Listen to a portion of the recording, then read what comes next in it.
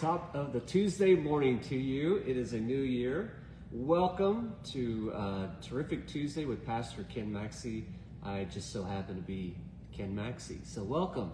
Glad that you could join us. It is going to be a wonderful day. I know it's gloomy outside, but we have the Lord Jesus Christ, so we always have the sun, right? Am I right? Give me an amen. Well, Barbara Campbell, first one on here for the new year, and there's Elaine. Thank you guys for jumping on here and accompanying me. I hope to see many more of you part of this. Hi, Ruth Baker. It is going to be a great day. I know it's going to be rainy and kind of gloomy, but it's still going to be a wonderful day. As my dad would always say, make up your mind before you make up your bed. You're going to have a great day, and it's all about attitude, right?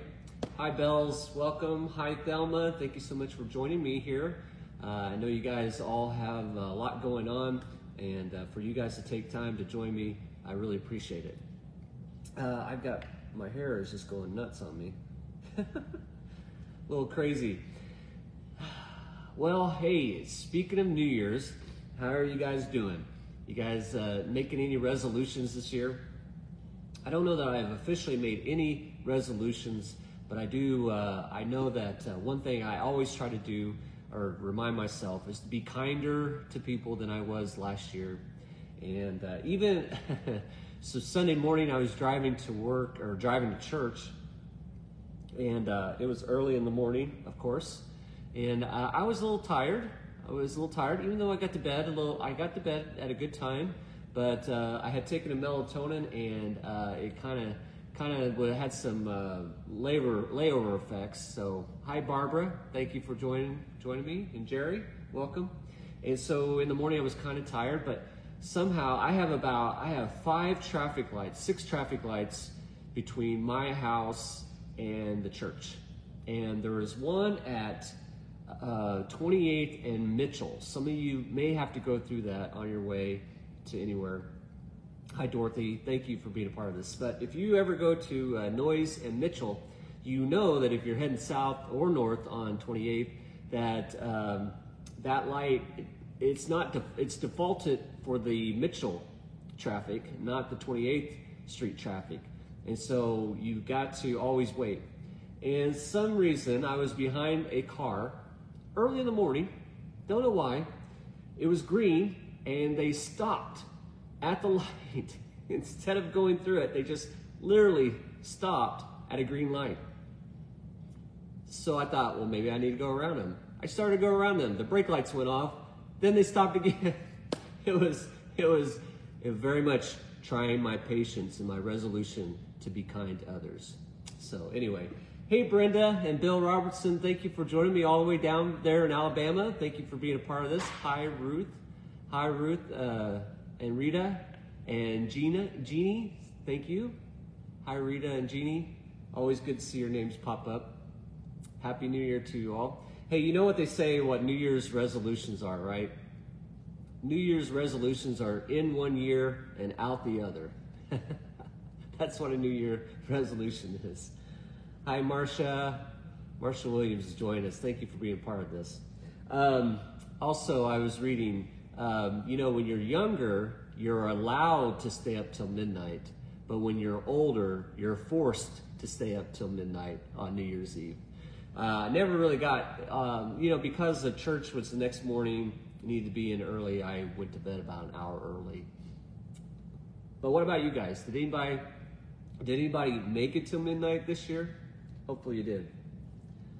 They say that the New Year's Eve or New Year's morning parade and Santa Claus are very similar because no one's ever awake to see them. I haven't watched a parade in years. You're watching from Houston, getting ready for your treatment. Well, Thelma, we're going to pray for you this morning. So glad you could join us beforehand. Yep, still doing the devotionals. We took last week off. We closed the office down, gave everybody a break, and we're back at it now. You did because you were working. You had to stay up because you were working. Well, God bless you. You know, there are people out there that have to work those late night shifts, and many blessings to you for all the time that you guys put in. You guys make the world go around, right?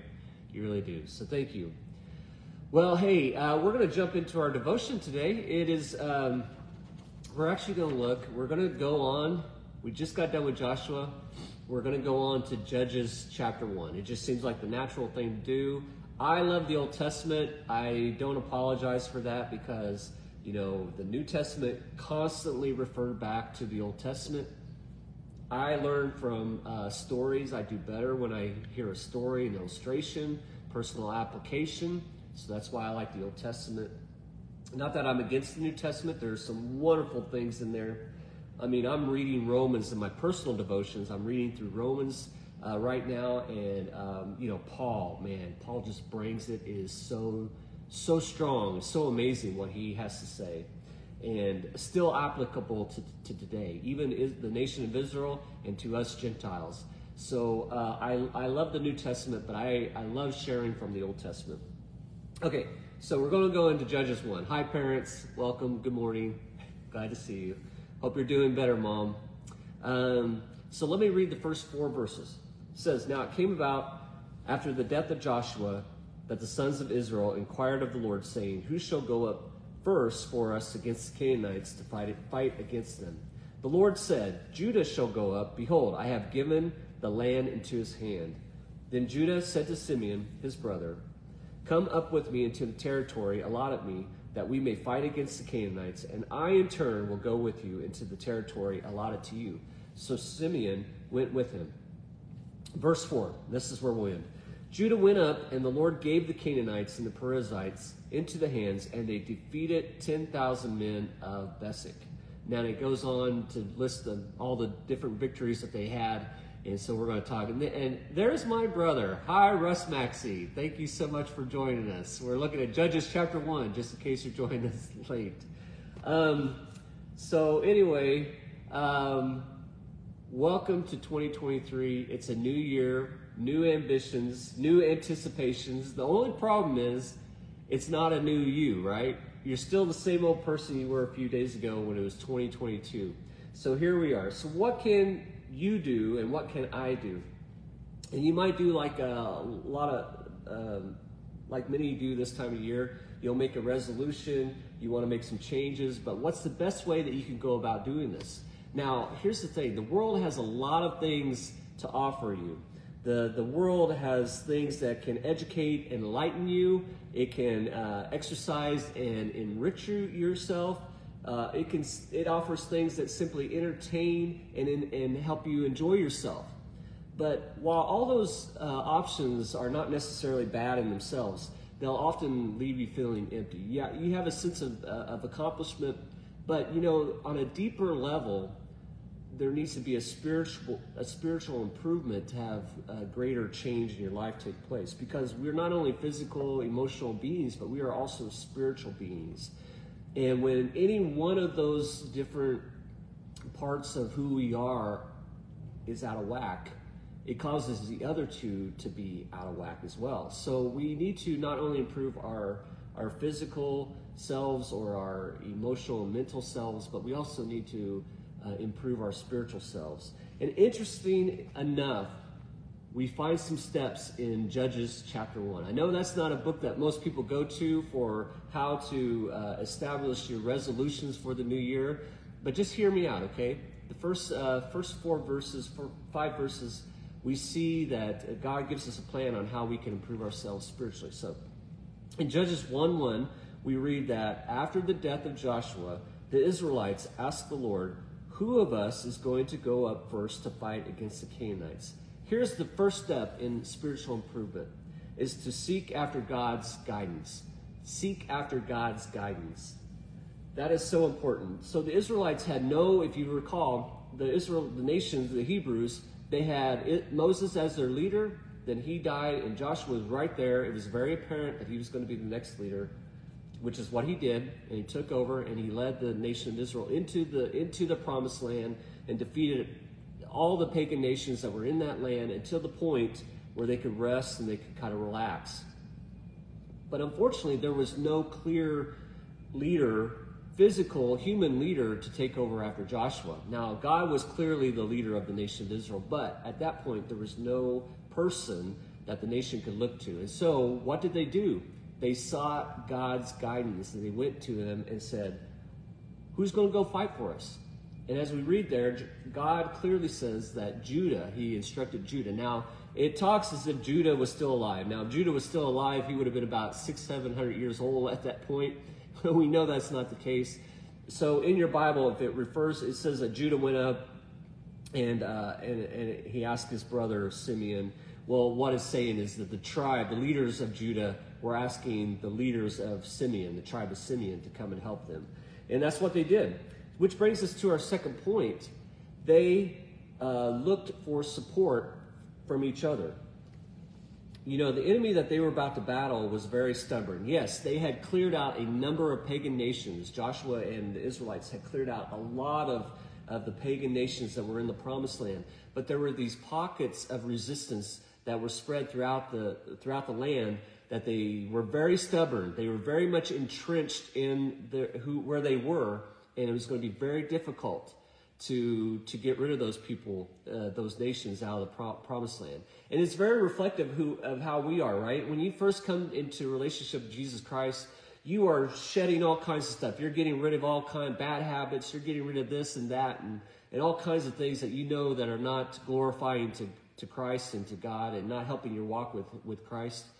But then there's always these few little things that are sprinkled in our lives that are difficult for us to get rid of. And we know that the Lord is speaking to us in those areas. What we are observing, what we're doing with our time, how our hobbies, with our money, with our family, sharing our faith. These little things that we fight against the Lord, God is saying we need to take care of those things. But those are the stubborn things that entrench themselves into your life. Here's what we learn from Judges chapter 1, verse 3. It says that Judah went and asked the tribe of Simeon for their help. And that's something that we should learn from each other, that we should not be afraid to ask each other for support, seek support from each other. Genesis 2:18 reads, and I know this is in the context of Adam, God saying that Adam should not be alone, but it says, the Lord God said, it is not good that man should be alone. It is not good that man should be alone. And yes, that's mostly used in the context of marriage. But think about that. In your spiritual walk, it is not good for us to try to take things on our own. I remember Pastor Darrell always talking about the wild kingdom. And I think I've shared on devotional about how the lion or the hyenas, they don't attack the whole herd. What they do is they pick off the one that is by itself, usually the young, usually the weak or the tired. They pick that off and then they devour it. And if you are weary and you are tired and you are struggling right now, do not be afraid to ask other people for help. Ask for prayer. And if you're wanting to make a change, a spiritual improvement in your life, don't be afraid to seek after support from other people. Hebrews 10:24 and 25. Let us consider one another in order to stir up love and good works, not forsaking the assembling of ourselves together, but exhorting one another. As the old cliche goes, teamwork makes the dream work, right? So don't be afraid to ask or receive spiritual support. Okay, the last step. So we see the first step is seek God's guidance. The other one is seek support from others. And the last step is to stay the course that's laid out before you. We read in verses, later on in verse 4 through 26, we read how Judah just goes and they take out the nations one after another, just boom, boom, boom, boom. So they have one great victory, and then just like dominoes just started falling, and they had many more victories. However, if you read in verses 27 through 36, we see that some of the tribes weren't as disciplined as Judah. And even though they started out strong, they eventually become distracted and they fall away from the Lord. And we're going to read about this later, how these tribes fall away from the Lord. But I say all this to encourage you to stay the course. And often it's easy to start off really strong, to get out of the gate really quick, to have a quick victory. But then you got to remember, hell always fights back. It always fights back. And it's not always going to come at you with might and strength. But sometimes it comes with distractions, it comes with apathy, it comes with fear, all these other different things that it might come and attack you and defeat you. So, again, seek after God's guidance, seek support from others, and stay the course. You know, I talk about Hebrews 12, 1 and 2 all the time. It says that that Jesus Christ has, if I can remember, I had it written down, but now I don't have it. That Jesus Christ went before us, and he blazed the way for us, and he is the author and finisher of the race that is set before us. God has set down a specific path, a specific race for you that can give you the greatest fulfillment spiritually ever. And it's up to you to keep your eyes on Christ and to continue to stay on that course. Now, hell is going to try to distract you. Hell is going to try to knock you off of that course, but keep your eyes on Christ, stay the course, and the Lord will continue to bring victory in your life. Now, it may not feel like it at the time, but if you continue to stay the course, God will give you victory. All right, so if you're going to be in a time of transition, usually New Year's is that time of transitions, or you're looking to do some improvements this new year with yourself, remember the 3 key steps. Seek the Lord for guidance, surround yourself with godly support, and lastly, stay the course. If you can do these 3 things, you may just have the best year ever, no matter what this world throws at you. And with that, I hope you have a terrific Tuesday. Guys, thank you so much for joining me. I'm going to pray, and we'll let us get going for our wonderful Tuesday. Lord, we come to you today. We thank you for everyone that is joining me here this morning. We thank you for a new year. I know that many are going through so much right now. We think of Thelma as she's even preparing for her treatments, Lord, down in Houston. We pray, Lord, that you would be with her even through this time. We pray against any sickness or any illnesses that these treatments might bring upon her. I think of Stephen Farr, a young man who only 30 and going through leukemia, and we pray that as he is getting his treatments, that Lord, that you would not allow any infections to take place, but you would give him strength and encouragement through this time, and be with his family and his young kids. Lord, we think of Joe Tracy. I know that he has been battling hard, and yet he continues to give you all the glory, and we thank you for that. We thank you for people who are going through some difficult physical times, and yet, Lord, they continue to give you all the glory and praise. What a wonderful testimony it is to us all to see folks continue to trust in you, even when they're facing things that are overwhelming, that are threatening to their lives. Lord, we thank you that we have hope in eternity with you. We thank you for that. Lord, I pray for my friends and family out there that are dealing with physical issues. I know there are many that are dealing with illnesses and hurt bodies and things like that. We just pray for your healing upon them. Pray for our India missions team. Thank you, Lord, that they received their luggage finally, and I pray that you will help them to do great work there and that many people will come to know you as their Lord and Savior.